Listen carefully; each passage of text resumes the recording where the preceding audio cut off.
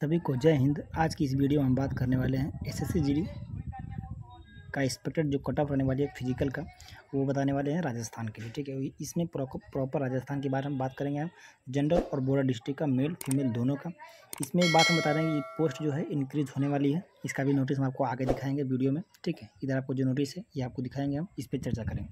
और जो रिजल्ट कभी भी आ सकता है, ये हम क्यों बोल रहे हैं, देखिए फिजिकल का जो टेंडर था वो तो फाइनल हो गया। यही चार जो कंपनी है, ये चार में से कोई भी एक कंपनी जो आपका जो है फिजिकल करवाएगी। यही चार में से चाहिए मैंने चारों में से कोई भी आपको फिजिकल करवाएगी। ठीक है, आपको इसके लिए टेंशन नहीं लेना है।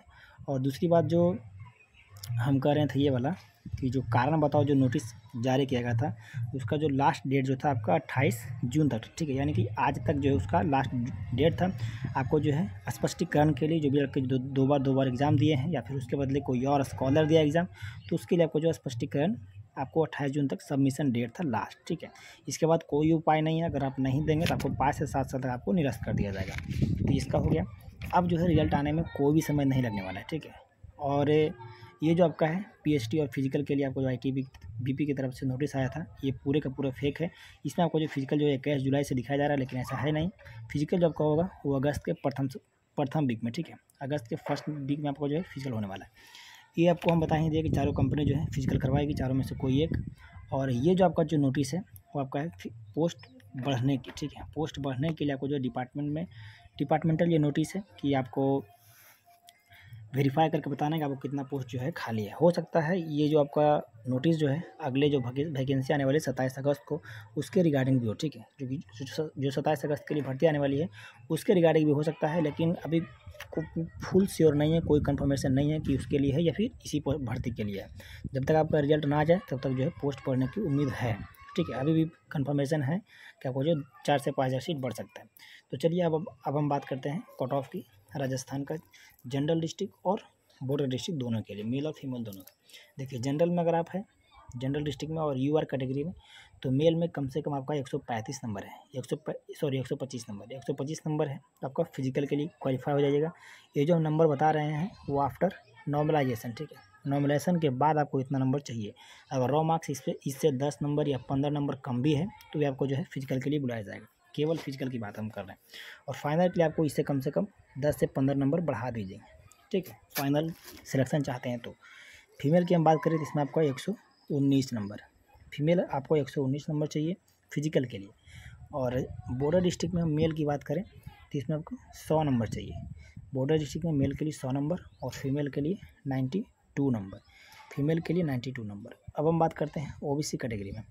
ओबीसी जो कैटेगरी है इसमें आपका मेल के लिए जनरल डिस्ट्रिक्ट में 124 नंबर, मेल के लिए 124 नंबर और फीमेल के लिए 115 नंबर। और जो बॉर्डर डिस्ट्रिक्ट है उसमें मेल के लिए आपको 94 नंबर यानी कि 94 नंबर चाहिए फिजिकल के लिए, और इसमें 85 नंबर। ठीक है, पिछले साल से थोड़ा बहुत कट ऑफ जो है बढ़ने वाली है, क्योंकि भाई क्वेश्चन का लेवल भी पिछले से नॉर्मल ही था, ऊपर से निगेटिव मार्किंग भी 1/8 था। ठीक है, और पोस्ट भी लगभग पिछले साल के अब बराबर ही है। ठीक है, पिछले साल जितना पोस्ट था उसी के अंदाजा में इस साल भी सीट है, थोड़ा बहुत कम है तो अभी भी आपको उम्मीद है बढ़ने की। अब बात करते हैं ईडब्ल्यूएस के लिए। तो ईडब्ल्यूएस में मेल में आपको जो है 115 नंबर फिजिकल के लिए और फीमेल का 105 नंबर। अगर इससे कम है तो भाई आप न्यू वैकेंसी जो आ रही है 27 अगस्त को, उसकी तैयारी करिए। ठीक है, अगर इससे 10 नंबर ज़्यादा है, 15 नंबर ज़्यादा है, तो यहाँ को फाइनल की उम्मीद रखिए, 100% फाइनल हो जाएगा। ठीक है, 10 नंबर भी ज़्यादा है तो भी चांसेस है, लेकिन अगर 15 नंबर ज़्यादा है तो आपको 100% हो जाएगा फाइनल सिलेक्शन। अब बात करते हैं बॉर्डर में मेल का, ईडब्ल्यूएस मेल में आपको है 76 नंबर। मेल अगर आप 76 नंबर है तो आपको फिजिकल के लिए बुलाया जाएगा, और फीमेल में 60 नंबर, फीमेल में आपका जो है 60 नंबर है, आपको जो है फिजिकल के लिए बुलाया जाएगा। अब बात करते हैं एससी कैटेगरी का। एससी कैटेगरी आपको जनरल डिस्ट्रिक्ट में 109 नंबर है जनरल डिस्ट्रिक्ट मेल में, तो आपको जो है फाइनल सिलेक्शन होने वाला है। और फीमेल में आपको जो है 95 नंबर, फीमेल में 95 नंबर है एससी कैटेगरी में, तो हो जाएगा। अब बात करते हैं बॉर्डर में मेल में।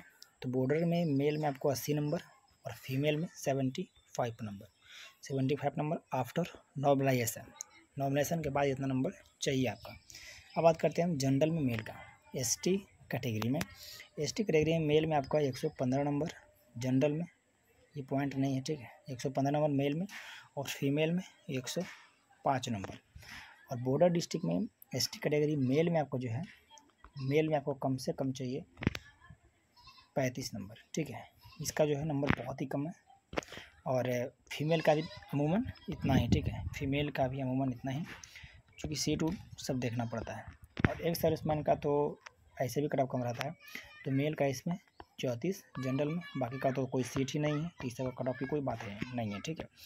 बाकी कट ऑफ का जो वीडियो हम बनाए हैं, इतना कट ऑफ आपको जाने वाला है या नहीं, आप खुद कमेंट बॉक्स में बताइए आप कितना नंबर आप बन रहा है अभी। बाकी वीडियो आपको कैसी लगी है या कमेंट बॉक्स में जरूर बताइएगा। मिलते हैं नेक्स्ट अपडेट के साथ नेक्स्ट वीडियो में, तब तक के लिए जय Hind, best of luck, good luck. और अपना फिजिकल की जो तैयारी है वो करते रहिए। बहुत ही ज़्यादा आपको जो है 1 अगस्त से आपको जो है फिजिकल शुरू होने वाली है। रिजल्ट आपको जो है कभी भी जारी किया सकता है। जय Hind, best of luck, good luck.